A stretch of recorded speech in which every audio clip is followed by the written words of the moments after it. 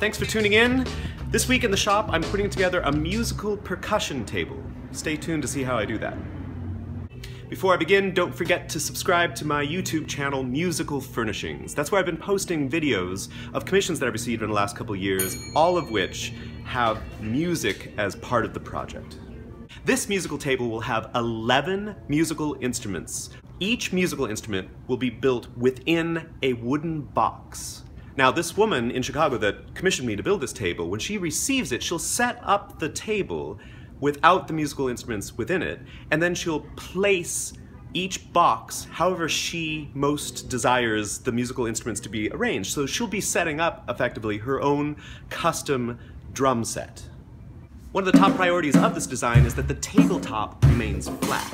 But that brings up a challenge. How do we have 11 musical instruments underneath the table ring out with sound from an action above? Then I had an idea.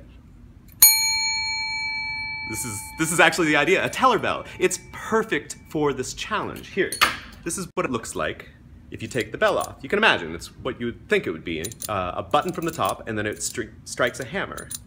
If you stay tuned, you can see the different types of sounds I can make from that simple action.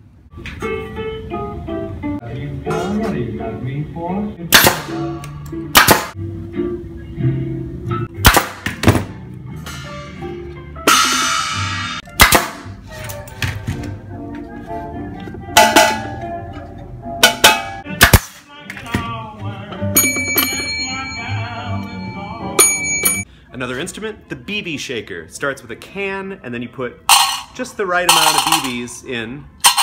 And then there's a box that's twice the length of the normal boxes, so it can still fit in the grid, and it is the snare drum.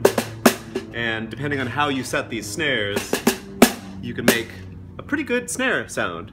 And just as a little self-demeaning side note, when I went to purchase the wires that go underneath a snare drum for my snare drum, I didn't know the correct term. That's because the correct term is snare. Sometimes life gives you a little IQ test, and you fail it.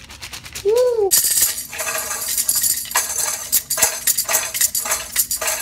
The hi-hat.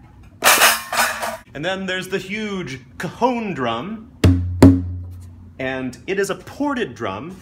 It has a floor that isn't on here yet, but I'm gonna put a floor in with a hole in it, and that'll lower the pitch.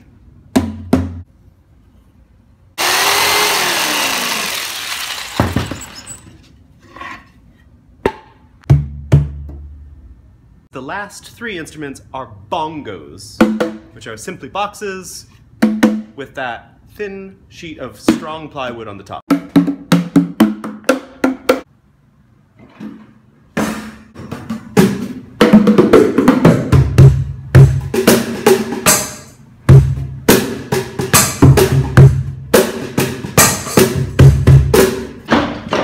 Thanks for watching this video, and there'll be more projects coming up soon, so stay tuned.